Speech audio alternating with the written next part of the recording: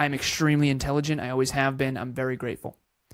Number 2, I was born in a free country that invests in powerful minds. Those 2 advantages have without question been a huge part of why I've gotten to where I am. Yeah. But I'll tell you what, those are the only 2 things I can find that were lucky. And that is fascinating. So, and by the way, if just those 2 things are what I had to work with. And I did, and I worked with them. And I worked with them, and I did my best with those 2 things. And so ultimately, it was what I said, did, think, feel, and believe that made the difference. And my car accident really woke me up, but I'm not naive enough to think that if it's meant to be, it'll be. If it's meant to be, you'll do what you can to maximize the probability that it happens. And truth be told, that is an empowering belief, even though it feels disempowering. Yeah, I like that. There is seldom less said things than finding someone who you know to be truly talented, or they have a particular gift and they don't use it, and or they don't even know that they have it, or they don't acknowledge it. So even if you have these, let's say, natural abilities or these advantages over others, over fill in the blanks, right? Your what's it known as your unfair advantage in the marketplace, whatever the marketplace is.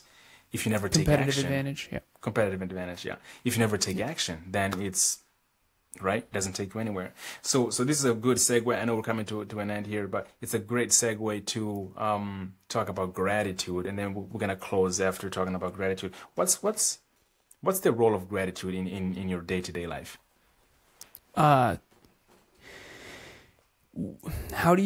So my 3 core values are legacy, rationality, and candor. And I'm hyper rational. So when I was a kid, I used to think that a lot of people were unintelligent and lazy. I realize now in hindsight, I was hyper intelligent and very hardworking. But I also grew up in an environment where there was a lot of lazy, unintelligent people. And again, I'm not trying to be unkind. I just can't lie to people. I just won't lie about it. It's just the truth. Yeah. I mean, no one was reading books. No one liked their career. No one had goals and dreams. Everyone drank every weekend. There was no aspiration. It was a lot of entitlement, and it was a lot of just BS. And so, of course, I ran in the other direction, and I tried to create the most meaningful, virtuous life possible.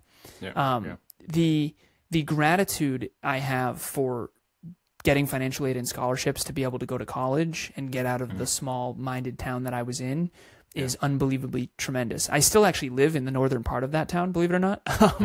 But I have a global business, so I have a global perspective because, the internet allows you to live kind of wherever you want. Whereas if I wanted to have a big impact in the past, I'd have to be in, cities and stuff.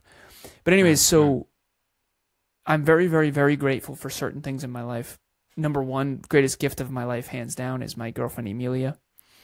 She is actually the reason why I went to my therapist, Carol, in the first place. I'm very, very grateful to be born in a country that has a very, very strong economy, the strongest economy in the world by a significant margin, actually, if you look at the numbers. And I say that with gratitude, not entitlement.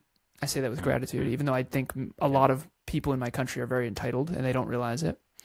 And then I'm also very, very, very, very grateful for my gifts. And for those of you who do feel gifted, there's an upside and a downside. And it's so interesting because the downside really does suck.